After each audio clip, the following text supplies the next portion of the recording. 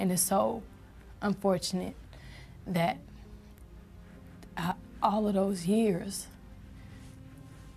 you know, it happened like that. And we would have never thought, when the first album came out, I would have never thought that we would end up not being together. For as long as any of us could remember, music has always been known to follow popular trends that most groups conform to in order to try and achieve mainstream success. From fashion to personas to an artist's appearance, record labels are commonly known to put pressure on their artists to do whatever it takes to help them sell. One of the most common acts that have become a staple in the music industry are American boy bands and girl groups. Although these acts wouldn't become extremely popular until the 1960s to 70s, people like the Shirelles, the Jackson 5, and the Supremes are only but a few of the many bands and groups formed during this time that have achieved mainstream success. However, as much money as the label makes from the work of a group, they make twice, even more, if one of the group members goes solo, especially the crowd favorite. What's going on, YouTube? This is the True Young of Truth Nation, and today we're going to discuss when artists go solo, the backlash, success, and stress of leaving a group. Let's get into it.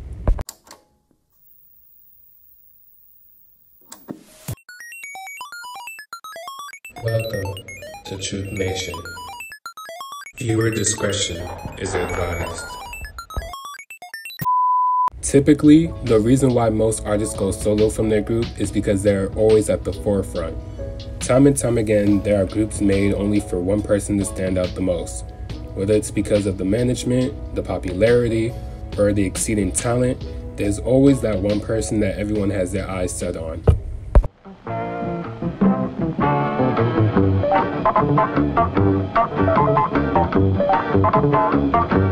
As previously stated, the Supremes were very popular during the 1960s, becoming one of Motown Records' biggest acts to make it mainstream during that time, along with the Jackson 5, Smokey Robinson and the Miracles, Stevie Wonder, Marvin Gaye, and many more. Starting off as the Permets, and then at one point being called the No Hit Supremes, members Mary Wilson, Florence Ballard, who was later replaced by Cindy Birdsong in 1967, and Diana Ross would not see any success as a group until their 1964 breakthrough hit, Where Did Our Love Go?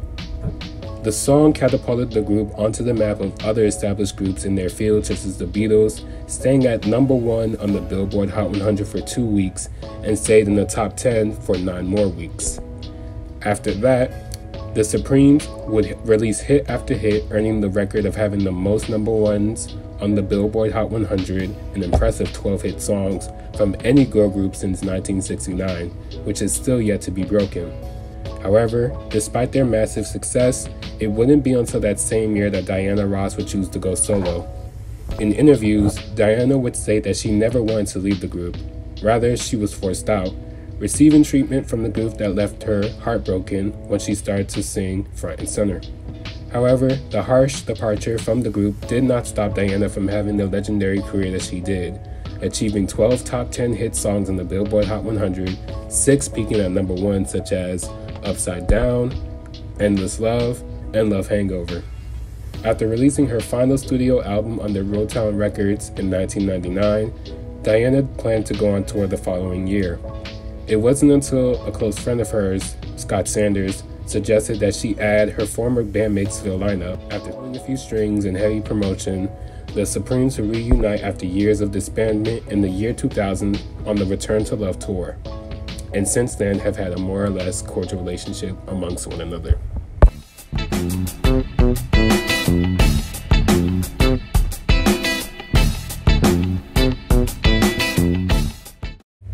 Though there wasn't any extreme drama upon his departure from his family band, or at least nothing that the public knows, Michael Jackson, of course, was to go on to become the legendary, iconic, inspiring musician and the best entertainer of all time.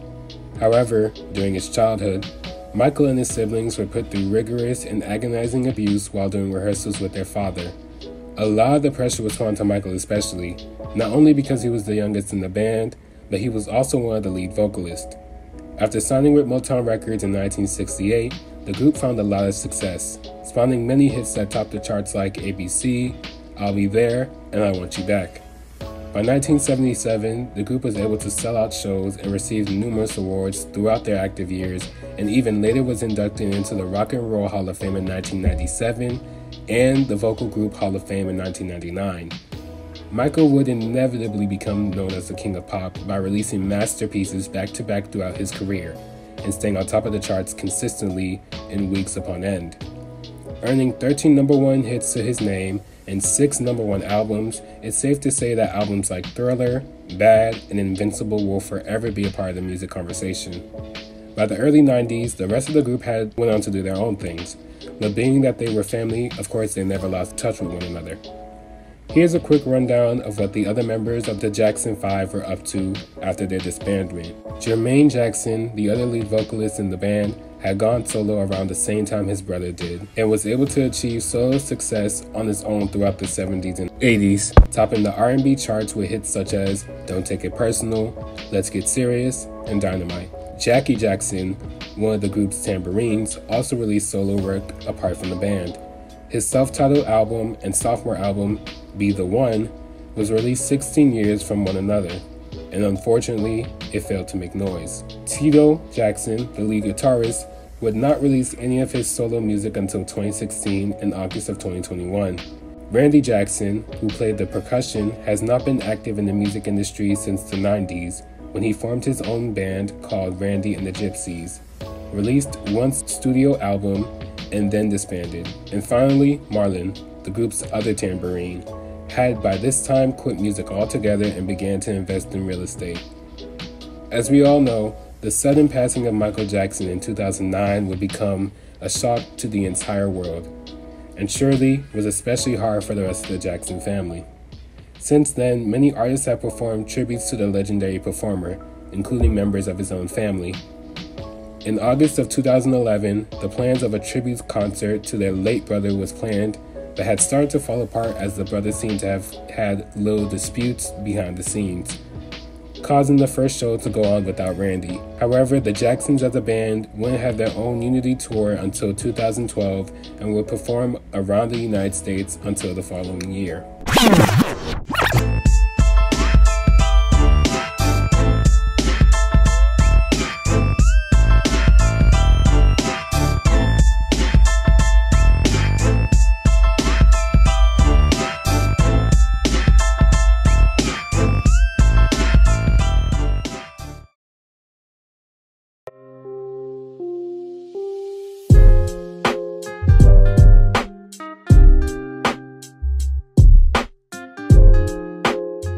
Fast forward to the 90s, where hip-hop culture seemed to have taken the media by storm. Numerous rap groups and talents had come up from underground freestyle sessions and began to top the Billboard charts like pop stars. Acts like Junior Mafia, Naughty by Nature, 3 6 Mafia, and Salt and Pepper are just a few to name who've achieved much success during their time. One of the few groups that was able to establish a legend off of one album, however, was the Fugees. Lauryn Hill had always been a natural performer. By age 13, she participated in many talent shows at her school and even performed on national TV at the Apollo Theater, where she was unfortunately booed at by a crowd of arguably immature and grown adults. By high school, Lauryn Hill had formed a band with her fellow classmates, Pras and Wyclef Jean, going by the name Fugees, which derived from the word refugees. In 1994, after a year of studying at Columbia University, Lauryn decided to fully dedicate herself to her music, and the Fugees released their debut album, Blunted on Reality, under Rough House Records, which was distributed through Columbia Records. The album consisted of 18 tracks, and although it received mostly favorable reviews by the general public, it did not equate to sales. The album's biggest hit single, Nappy Heads, peaked at number 49 on the Billboard Hot 100, and the album overall peaked at number 62 on the R&B hip-hop albums charts.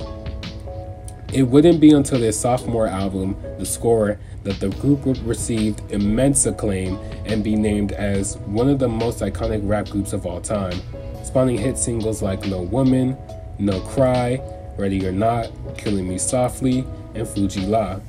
Although it was the last album the group would release as a trio, the production of the album almost didn't happen. If not for Chris Schwartz, the head of Rough House, giving the three complete artistic control and $135,000 in advance, the group might not have been able to have the funds to make such a masterpiece. Following the album's success in 1997, each group member had begun their own solo endeavors.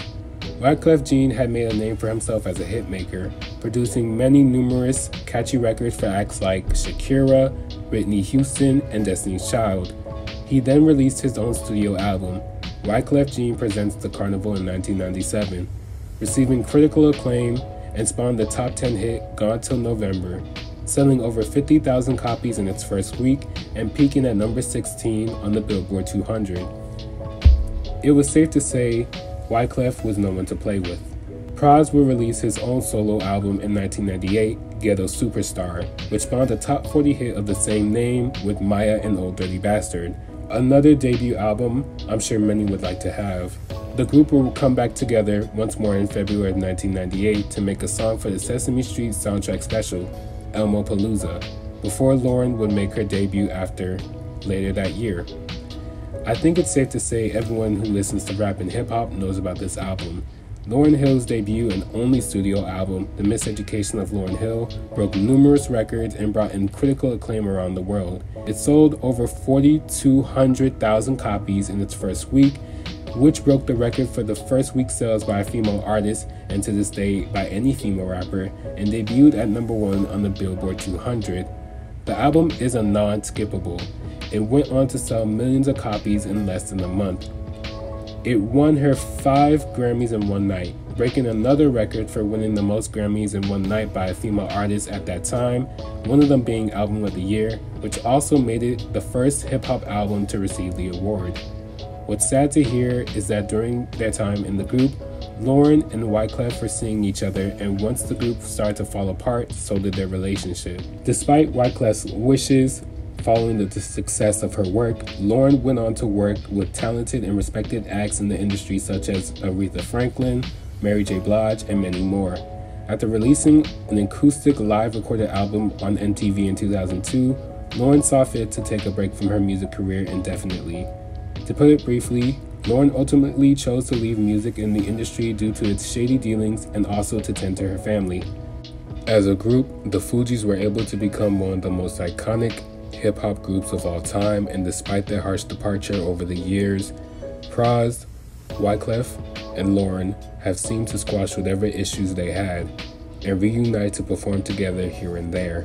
Lauryn still does concerts to this day, some taking place at the Apollo, and has recently announced a reunion tour in honor of the 25th anniversary of her group's sophomore album, The Score.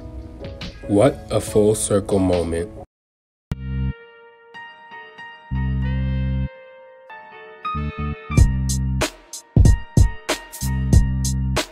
By the end of the 90s decade, every teenager in America either had a crush on or wanted to be just like a member from a popular girl group or boy band, due to the mass uprise of the trend. From Boyz II Men to TLC, young American bands took over the radio and television waves with their fresh, futuristic style and synchronized choreography. Amongst those bands that received mainstream success was Destiny's Child. Despite popular belief, most of the members in the group were able to achieve mild success in their solo endeavors. Final members Kelly Rowland, Beyonce Knowles, and Michelle Williams went on to have great solo careers in their own right and garnered supporters outside of the group. As a child, Beyonce was the quiet and shy type.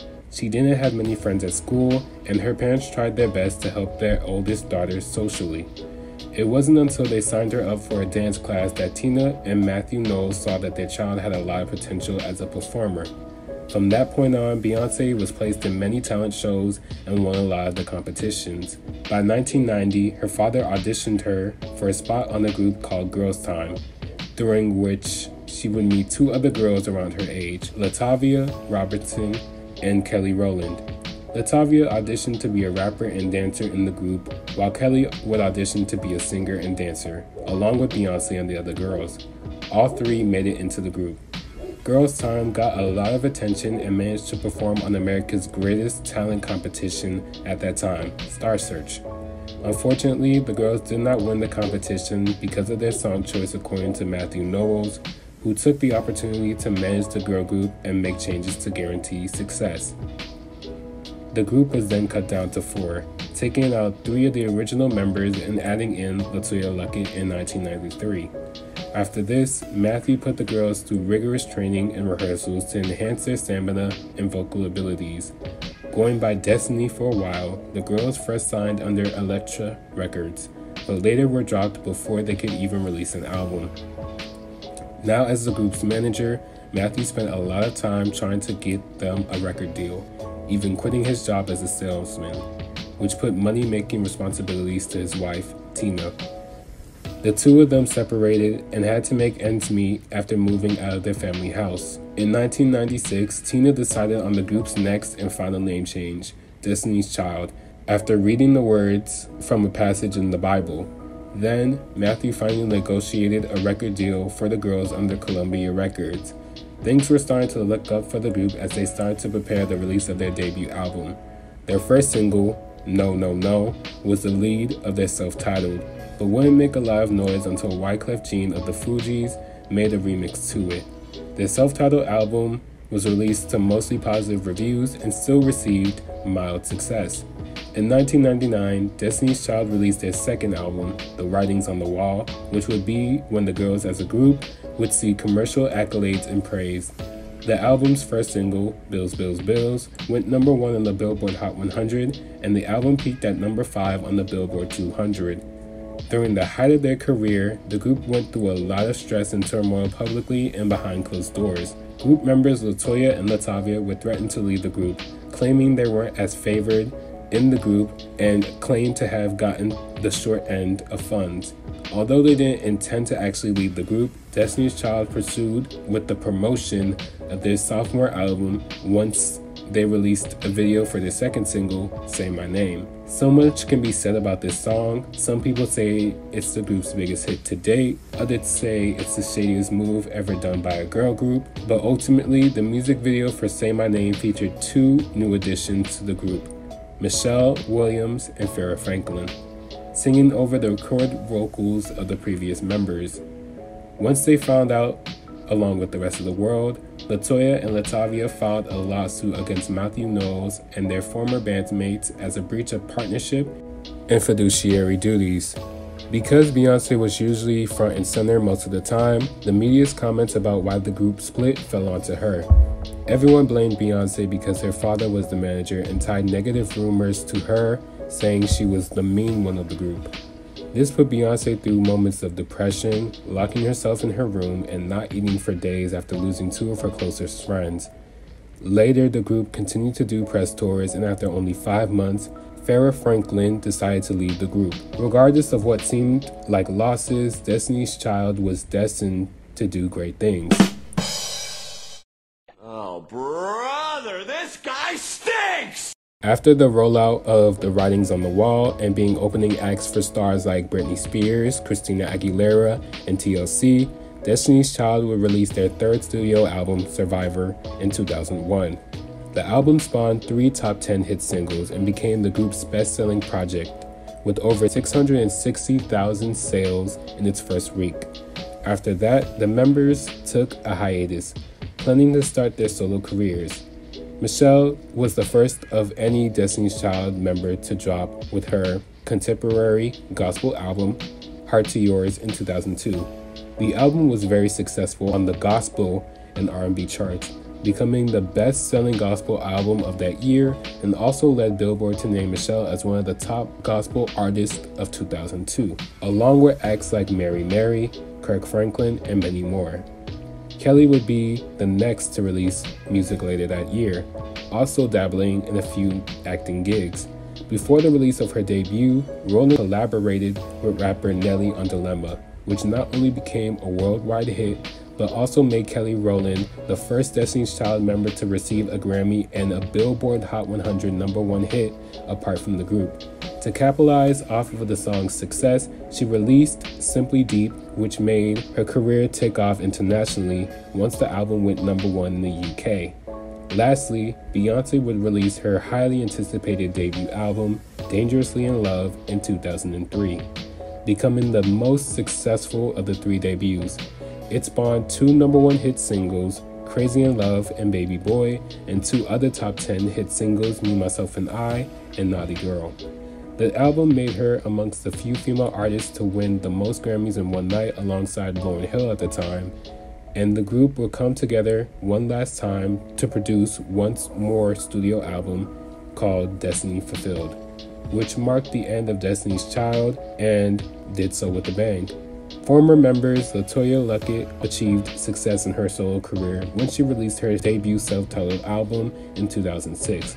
The project debuted at #1 on the Billboard 200 and made her and Beyonce the only members of Destiny's Child to have an album debut at the top spot. LaTavia saw success in acting, appearing in various shows and movies such as The Real Housewives of Atlanta and J.F. Bailey's stage plays How to Love and Not My Family. She was supposed to release an album sometime in 2009, but it was never finished. And as far as Farrah and her career, some say she's still trying to find her luggage. Since then, mostly everyone who was a part of Destiny's Child has made amends and have close family-like relationships with one another. Beyonce even gave a shout out to LaToya and LaTavia during her speech at the Billboard Music Awards.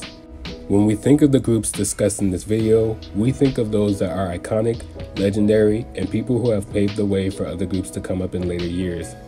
And let's not get it mistaken, the 21st century also spawned some amazing male and female groups that have also received commercial success. The 2000s were a time where R&B was the new pop. Everyone was trying to create that sound that most black artists had perfected years before while adding their own flair to it. However, not every group was able to make the crowd favorite have a stellar, or at least commercial solo career.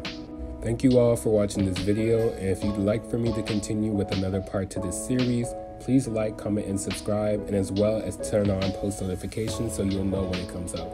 That's all for now. Stay blessed. In writing the book, I tried to focus, and I said in the beginning, focus on the good things that happened in our career. And it was so many wonderful things. I'd rather not focus on the things that were difficult. Most of the things were difficult because that was part of working hard and making it work. So yeah, but I think walking in the dressing room with the girls not speaking to you when you got to go out on stage and sing "Set Me Free, Why Don't You, Babe?" Yeah. I think that's hard. This concludes this experience of Truth Nation. Thank you for watching. Saludos.